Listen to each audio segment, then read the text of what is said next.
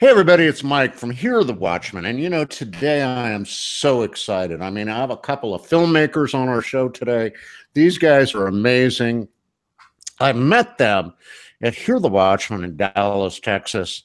Both of them are great young guys who are out there fighting the good fight for Jesus. I have with us Thomas Dunn and Jared Chrestman.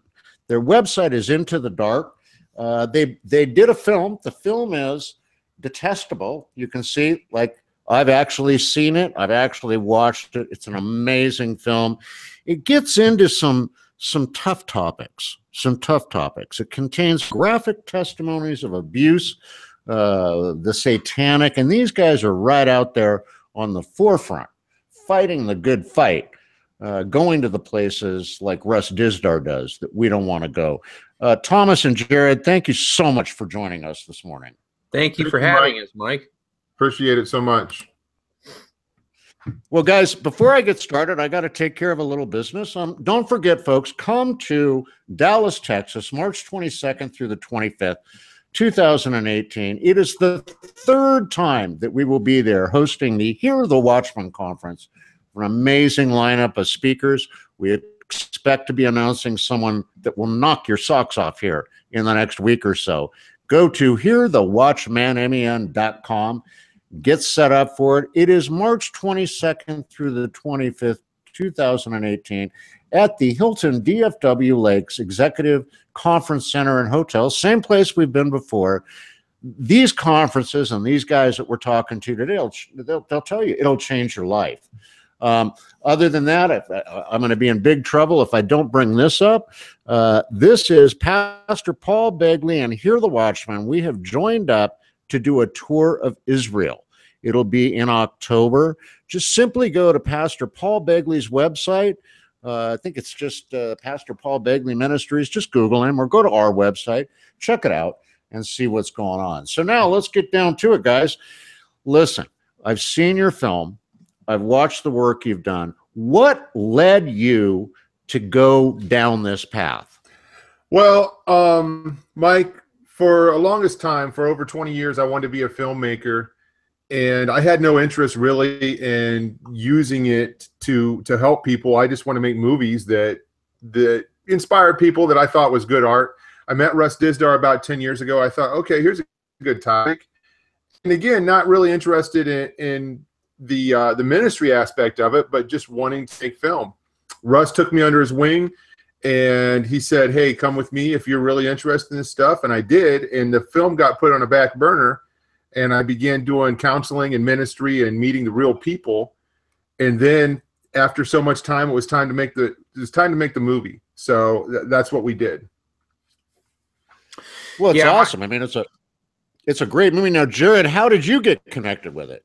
Same thing. I've been in deliverance ministry for a long time, and I ended up getting into a case that involved a young girl dealing with satanic ritual abuse, and she had signs of dissociative identity disorder, which we talk a lot more on our YouTube channel. We talk about that a lot more on Through the Black, which is our YouTube channel. I was in over my head. It was the first time I had encountered that. And so I ended up getting in touch with Russ. He kind of coached me through it, turned into a conference with Russ and Ellie Marzulli. And that was the first time I kind of got connected with Christian fringe people that were out there doing conferences, things. This happened back in 2012. Because of getting to know Russ, I ended up getting to know Tom, who worked with Russ. And it spiraled out of control to the point where we were just taking lots of cases, working with lots of people. And it got to the point where we couldn't help as many people as were reaching out for help. And so we finally decided to step it up and do something much larger that could affect more lives faster. And that's what this movie was born out of.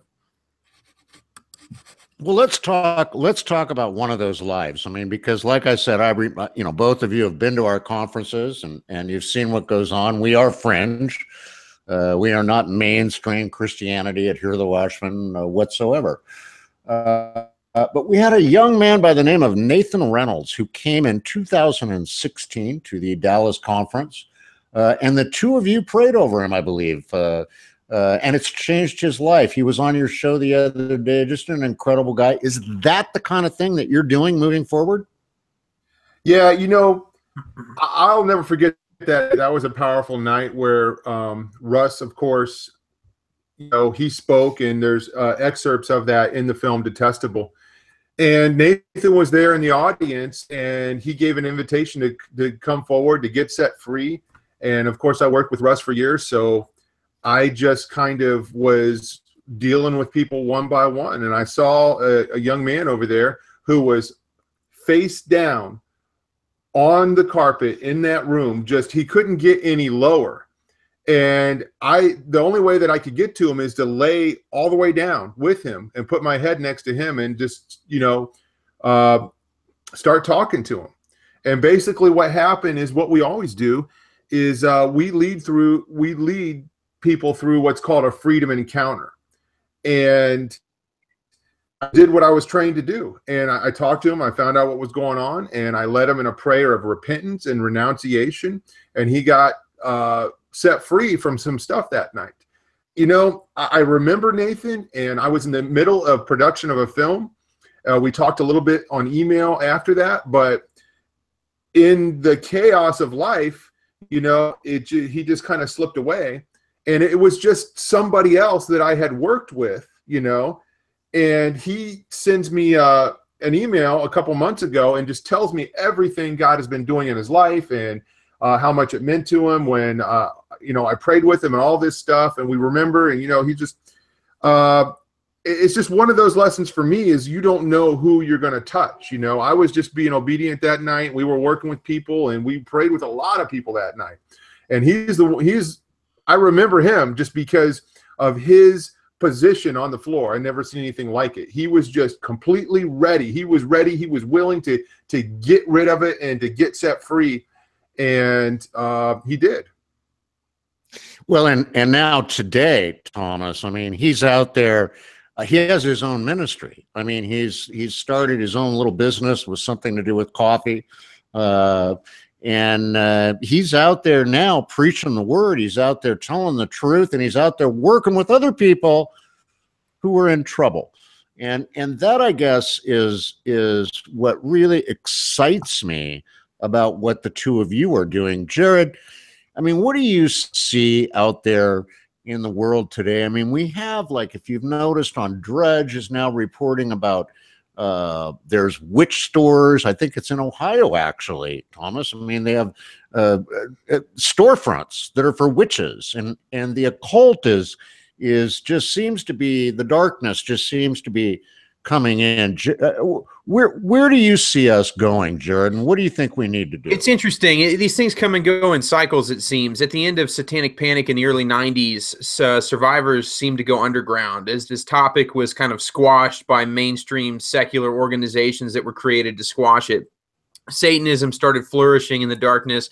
Survivors had to go underground, but God is never taken by surprise. The darkness never gets a step ahead of Christ and what he's doing in the work and lives of people in this world. And God always has his people stationed very particularly, specifically, and strategically in places to combat. And a lot of us have been doing this in the shadows, fighting alongside, fighting these evils in the shadows, unbeknownst to the churches and people in our lives around us. But it seems like, God might be answering a prayer at this point where he's raising up more laborers for the harvest, as we're told to pray for in, I believe, the book of Luke. And that's what we see. That's one of the reasons why right now it seems like this is very interesting timing. Tom and I did not choose to be in this ministry. We did not decide that we wanted to make this film, and we have not wanted to necessarily work with survivors, but we're called to it. God has equipped us in a very specific way that allows us to be successful because of the gifting that he's given us. And so we've decided at this point, because the need is so great, and it seems like this is becoming a mainstream issue again, that it's time to start praying and creating more laborers for a harvest. And so that's why Nathan is such a beautiful story. That night at Hear the Watchmen, it was myself, Russ, and Tom. We worked that chapel room that was set aside till 1 a.m. with an endless stream of people. It just did not end. We were exhausted. It was endless ministry. And like Tom said, you never can guess what's going to happen from those brief interactions in the lives of other people. And now that we see Nathan out there doing these things, this is exactly what we are praying for. That Tom and I have no power, no ability, no special giftings that other Christians don't have. We don't have any more authority than any other Christian that bears the name and of Jesus Christ as their precious Savior. And so to see people learning about this, becoming aware of the topic, and then to see the Holy Spirit moving them off to do the same work is the most important thing. Because if it's just Tom, myself, and Russ, we're never really going to achieve much. It's going to take us all growing and learning and working and using the power of the Holy Spirit to set these people free. And we need to build a spiritual army. Well, amen to that. And then Thomas, you know, I have seen you in action. I mean, I've seen both of you in action.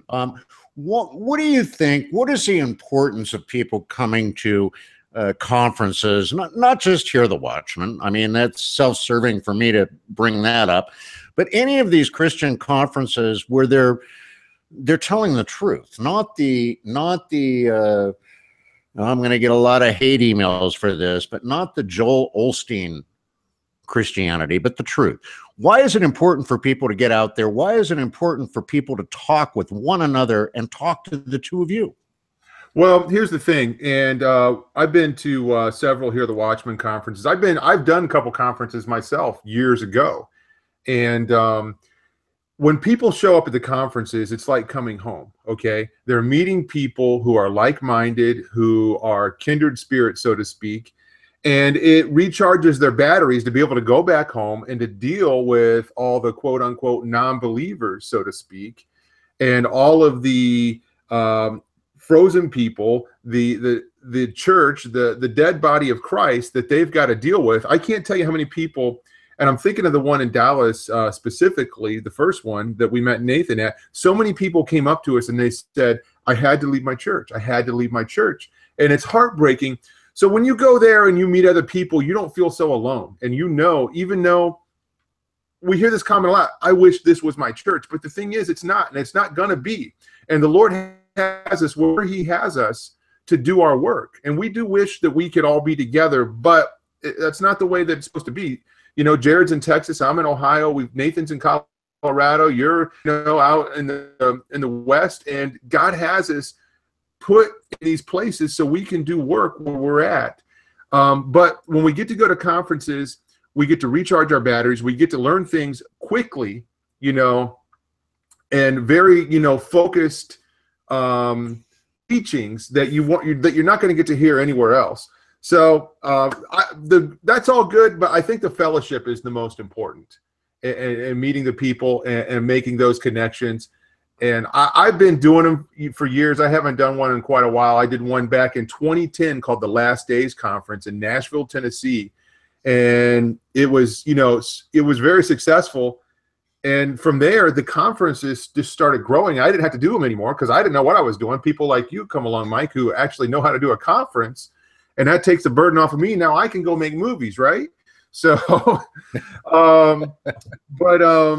yeah, I would highly recommend find one, that's close to you, one that you can get to, one of the, that has speakers that you like, and get out there and meet the people. You will not regret it. That's what you hear all week long is, man, I'm so glad to be here, and people are happy. They're meeting people. It's like a camp meeting, right? Remember camp meetings? So yeah, I would recommend getting out to a conference somewhere. So now guys, Jared, and Thomas, where are you guys going from here? What's next on we're going to call you the dynamic duo for Christ fighting the darkness here. What is the next step for the two of you? Tell them, Tom. Right now we are in pre-production for our next film, and we are just lining up interviews. We're going to be starting in December, and then we're lining up some stuff for February, and we're going to be making a new film. The new film is called The Darkest of Red. It picks up where Detestable left off. We're going to get into more of the history of the blood sacrifices. We're going to explain what they do, why they do it, where they do it, who does it, and we're going to just kind of focus on that part of of the satanic ritual abuse, and how that infiltrates all of culture everywhere in the Western world, in different parts. So it's going to be different, but we're going to, in the first film, it was a was a film directed at the body of Christ, saying, hey, this stuff is real and you need to be aware of it and you need to do something about it. And this time we're going to do the same thing, but it's more established that it's real. Now we're going to get into some detail of why they do what they do and how important it is for Christians to be, to be diligent and, to walk the walk so we can battle this stuff. Amen. Amen, brother. Well, listen, folks, the movie again, Detestable. I hope you can see it there. I think you go to detestablefilm.com, detestablefilm.com. How can folks find you guys? We have a YouTube channel. We are on, we have a website called Through the Black. We got a lot of websites, but detestablefilm.com is good. Throughtheblack.com, that's our YouTube channel. And we've been doing that for months. We've got, we're moving up to 200 episodes, all teaching on spiritual warfare. And we have guests like Greg Reed, Russ Dizdar. We had Josh Tolley on the show. You can go back in our archives and see everybody that we had. So that's a good place. Go to YouTube and search Through the Black. Jared, what's you're down there in Texas. I'm hoping I see you in March in Dallas. What's going on in your life? Well, yeah, I definitely, I've been to hear the Watchmen the last 2 years. I've really enjoyed it. With Tom and I shooting this new film, our schedules are getting really crazy right now with all the traveling and stuff. So I'm hoping I can be there again this year, especially to hang out with some of the listeners and people that we've gotten to engage with. But that's what it is right now, man. It's just I have a full-time job, as most of us do, to fund our ministry, so ministries are often expensive to run, as by booking hotels and running websites and trying to organize these giant events. It's not cheap to do. It's not cheap to run conferences, and it's not cheap to do movies. So yeah, that's what we're doing. We work full time, and in our off time we do ministry. We do our YouTube channel. We're making this new film, and just like a lot of other people, trying to build a platform that'll reach many lives and offer something back to this community that's this fringe Christian community that's changed all of our lives in some way. We just want to give back. Well, listen, I got to tell you guys, God bless both of you. I mean, it's an honor to serve Christ with you. You're right. The Word of God is free. I get this all the time. Hey, you know what? Why are you charging money to come to this conference? I mean, the Word of God should be free. The Word of God is free, but the hotels, the plane fares, all that stuff for the speakers and to put everything, that's not free. And I appreciate everything both of you are doing. And again, folks, one more time, Detestable. See this video. Check it out. Order the DVD. Go on their website. Spend some time. Help them out. Make a donation. Do something. Because as I always say, I mean, you can do absolutely anything with Jesus in your heart, except nothing at all. These two guys are out there doing it. Day in and day out. They're fighting the darkness, stuff that a lot of us don't even want to go near.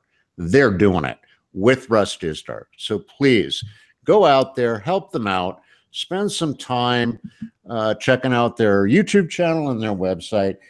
Guys, thank you so much for joining me this morning on a Saturday morning. Awesome. Thanks, Mike. Thank you so much, Mike. And folks, I mean, we can't go out, guys. We can't go out without mentioning this. It is November 11th, and today is Veterans Day. We want to thank every single person who's watching this video today for your service to our country. If you're a veteran, God bless you. Thank you for everything that you did for us to defend our freedom and to allow us, guys, to do what we do. We owe it to all of you. So until the next time I see you here on the Watchmen's Report, God bless each and every one of you. Again, thank you, Thomas and Jared, for spending time with us this morning. We'll see you again here soon on the Watchmen's Report.